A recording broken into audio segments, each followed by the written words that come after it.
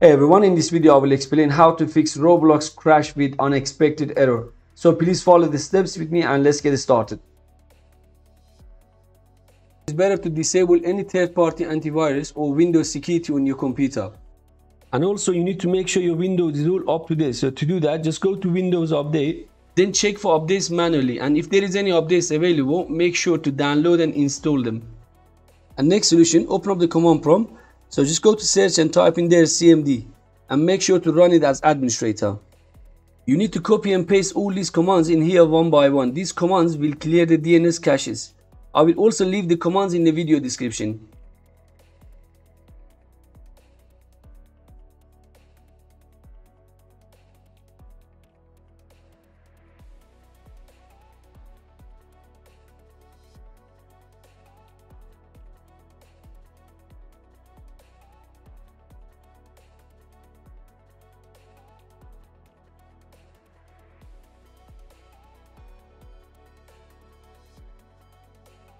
After you've done this, then just close this one and open up run. So to do that, just press Windows key and R on your keyboard.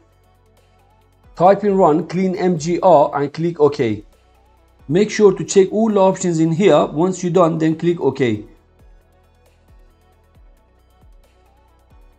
If the last solution didn't work, then try the next one.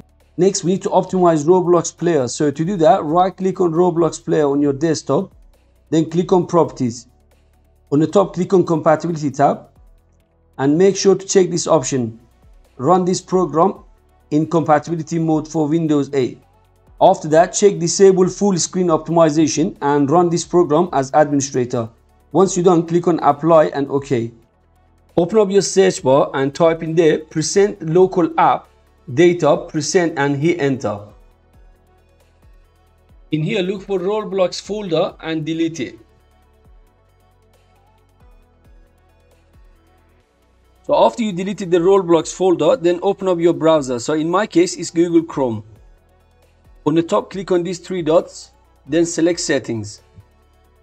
On the left, click on privacy and security, then select this one, cookies and other site data. Scroll down to the bottom of the page and click on see all site data and permissions. Over here where it says search, in the search bar, type Roblox. And anything to do with Roblox, just delete them. We also need to disable or remove any extension related to Roblox. So to do that, just click on extension on the left side. And over here, you can either remove it or you can just disable it. Next, we need to uninstall Roblox from our computer. So to do that, press Windows key and R on your keyboard to open up run. Type in there appwiz.cpl and click OK. Then the programs and features will open up. So in here you need to uninstall the Roblox player and Roblox Studio.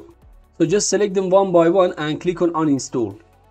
After that, head over to Microsoft Store and try to download the Roblox, as Microsoft Store version is more stable.